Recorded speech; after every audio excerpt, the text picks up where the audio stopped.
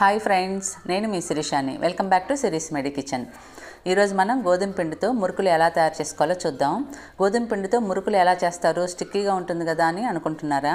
ఇవి కరకరలాడుతూ చాలా రుచిగా ఉంటాయి. ఇంక మనం మురుకులు ఎలా తయారు చేసుకోవాలో చూద్దాం. ఈ మురుకులు చేయడానికి ఫస్ట్ 2 కప్పుల గోధుమ పిండిని ఒక కర్చీఫ్లో కానీ క్లాత్లో కానీ తీసుకొని ఫస్ట్ 2 కొసలు ముడివేయాలి. మిగతా 2 కొసలు కూడా ముడివేసుకొని ఈ విధంగా పిండి అంతా కవర్ అయ్యేట్టు చూసుకోండి. ఇప్పుడు దీన్ని ఆవిరిలో ఉడికించుకోవడానికి ఒక ఇడ్లీ కుక్కర్లో 1.5 గ్లాస్ నీళ్లు పోసుకోండి. కుక్కర్లో కానీ స్టీమర్లో కానీ ఉడికించుకోవచ్చు. వేడైన తర్వాత ఖాళీ ఇడ్లీ ప్లేట్ పెట్టి దానిపైన ఈ పిండి ప్యాకెట్ని జాగ్రత్తగా పెట్టండి. మూత పెట్టి 15 నుంచి 20 నిమిషాలు మీడియం ఫ్లేమ్లో ఉడికించుకోవాలి. గోధుమ పిండి ప్యాకెట్ పైన నీళ్లు పడకుండా చూసుకోండి. ఈ విధంగా ఆవిరిలో పిండి ఉడికిస్తే దానిలో ఉండే స్టిక్కీనెస్ అంతా పోయి బియ్య పిండిలాగా టెక్స్చర్ వస్తుందండి. ఇలా 15 నుంచి 20 నిమిషాల తర్వాత గ్యాస్ ఆఫ్ చేసుకొని మూత తీసి ఆ పిండి బ్యాగ్ని ఒక ప్లేట్లో పెట్టుకొని కొంచెం చల్లారనివ్వండి. కొంచెం వేడిగా ఉన్నప్పుడే ఓపెన్ చేసి చూస్తే ఇలా గట్టిగా గడ్డలాగా ఉంటుంది చూడండి. చేతితో ఇలా పొడిలాగా చేసుకోవాలి. గరిటెతో కానీ రాయితో కానీ పౌడర్లాగా చేసుకొని జల్లెడ పట్టుకోండి.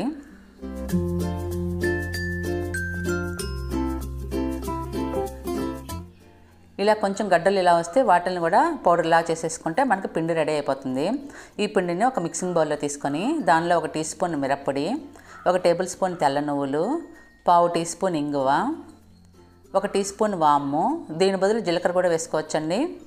మీరు రుచికి సరిపడా ఉప్పు వేసుకోండి. నేను 1/2 టీ స్పూన్ వేసాను. అన్నీ బాగా కలిసేటట్టు కలుపుకోవాలి. ఇప్పుడు 1 టేబుల్ స్పూన్ ఆయిల్ని వేడి చేసి పోసి అది కొంచెం చల్లారిన తర్వాత ఆయిల్ బాగా పిండిలో కలిసేటట్టు కలుపుకోండి. ఇప్పుడు కొంచెం వాటర్ వేసుకుంటూ మురుకుల పిండిలా కలుపుకోవాలి.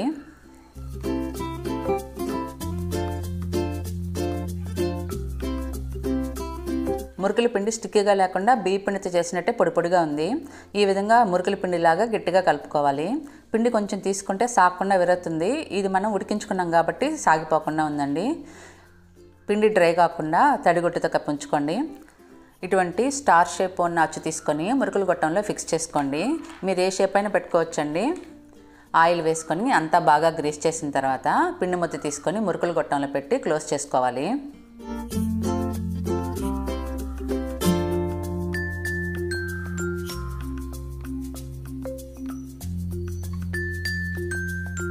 ఇవి మురుకుల్లాగా ఒత్తుకోవడానికి ఒక ప్లాస్టిక్ షీట్ తీసుకొని ఆయిల్ పూసి ఇలా ఒత్తుకోండి. సెంటర్లో ఇలా రౌండ్గా చుట్టి తర్వాత మురుకును రౌండ్గా చేసుకోవాలి. ఎంత సైజు కావాలో అంత సైజు చేసుకొని లాస్ట్లో సెంటర్లో ఇలా 2 కొసలు ప్రెస్ చేస్తే సీల్ అయ్యి ఫ్రై చేసేటప్పుడు ఓపెన్ కాకుండా ఉంటాయండి.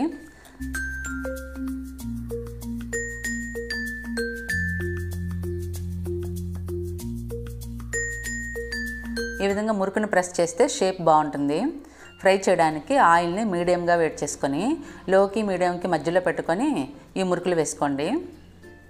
వేయగానే ఇలా పైకి తేలుతాయండి మురుకులు. 2 సైడ్లా తిప్పుతూ గోల్డెన్ బ్రౌన్ కలర్కి వచ్చేంత వరకు ఫ్రై చేసుకోండి. ఇవి ఫ్రై అయిన తర్వాత లోపలికి దిగిపోతాయి.